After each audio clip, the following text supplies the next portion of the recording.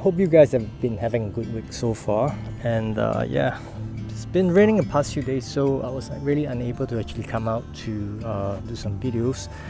And it's a beautiful day today, so I decided to just come out and just talk about a little bit about something with regards to meditation, of course.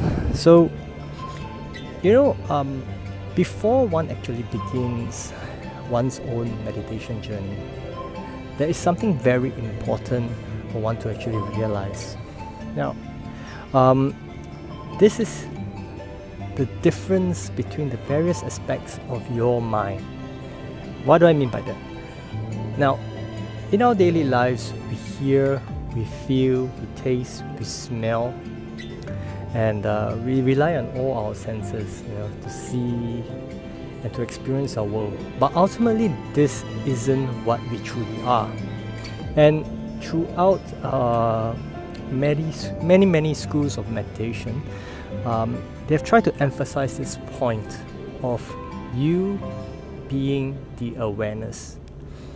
Now, behind every emotion, behind every sight, behind every sound that you experience, that is that true essence of you observing the world out there.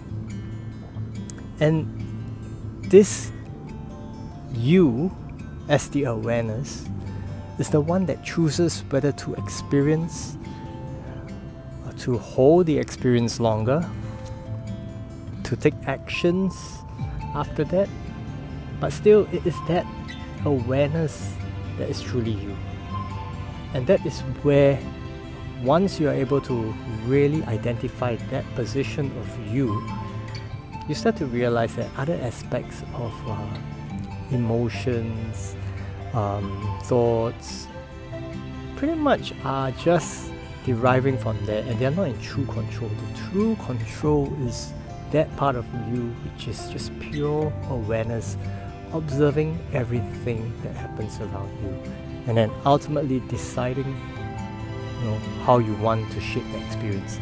Now, once you understand that part of you, right, you understand that that part of you is also the same part of you that controls your body, whether is it when it comes to you just wanting to control your hands, or, you know, as you are lying down in bed, you know, you can choose to relax your face muscles, your eyes, you know, of course not your nose. And some people say, yeah, relax your nose.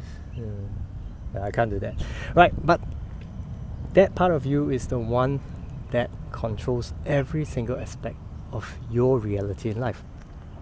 And you need to be able to identify that part of you before you can start to actually go into meditation.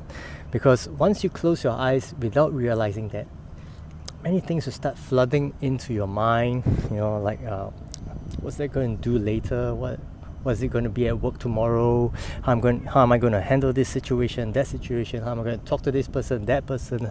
Feeling very stressed out.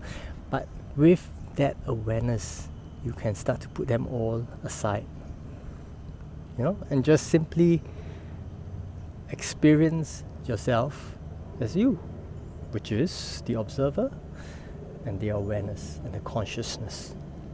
So yeah, just thought to share a little bit of this part that people need to understand before you actually get into meditation. If you want to experience it, you just have to close your eyes and just observe everything that's happening around you in terms of sound and feel. And that is your consciousness and your awareness, and that is purely you. Alright, so you guys have a good day awake, a good week ahead. Alright, and I'll see you. Take care.